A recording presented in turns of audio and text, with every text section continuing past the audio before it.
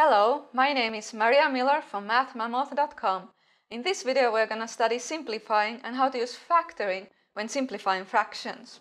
Now, if you are a follower of my curriculum, Math Mammoth, you might be used to this kind of notation for simplifying fractions. I have used the arrow notation, where we have 18 over 24, and both of these numbers are divisible by 6, so then we simplify and we get 3/4. Now we're going to use a new type of notation commonly used in algebra and onwards. And that is that when we're simplifying, we cross out the number here, 18 and 24. We cross them out because we're going to divide them both by 6. We're not going to show the 6 here anywhere, but we divide 18 by 6 and get 3 and replace the 18 by 3. And then 24 gets replaced by 4. The number 6 is not shown anywhere. It is just in your mind that you divided both of them by 6. And then you're just left with 3 over 4, so you can write it here too. Let's see how this comes about. If I'm simplifying this fraction, I notice both of these are divisible by 3. So I divide by 3 in my mind, right? 15 divided by 3 equals 5, so this gets replaced by 5. This divided by 3 is 13. So I get 5 over 13. Another example, both of these are divisible by 4. So I divide by 4, I get 7. I divide by 4, I get 10. So this is equal to 7/10. Now, you might not see any benefit yet with this new notation, but as things get more complex, you will see it, okay? Let's look at this one. We want to simplify this fraction. And now I'm going to use factoring. I'm going to, at first, write 64 as 8 times 8, right? And I'm going to write 96 as something times something too. You can choose many different ways, but I'm going to write it as 8 times 12. Okay, and now you see 8 divided by 8. Those 8s will cancel out. Or you could think of it this way. I'm going to divide both of them by 8, and so that just leaves 8 divided by 8. It leaves 1. Basically, they cancel out.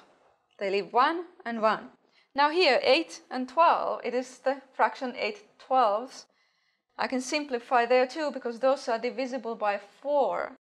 So I will leave here 8 divided by 4 is 2, and 12 divided by 4 is 3. And now, remember, these are replacements for the numbers that are crossed out. So over here I actually have 1 times 2, and down here I have 1 times 3. So 1 times 2 is 2, and then 1 times 3 is 3. All done. 96 over 120. If I'm using factoring, I will first write both of these numbers as something times something. 120 would be 12 times 10, maybe. And 96 is 12 times something too, isn't it? It's 12 times 8. So that makes it handy. I can just cross out my 12s, leaving 1 and 1. And then 8/10 is left, and both of those are divisible by 2. So I go 8 divided by 2, leaves 4, and here 5. You just have to be careful of not writing 2 here.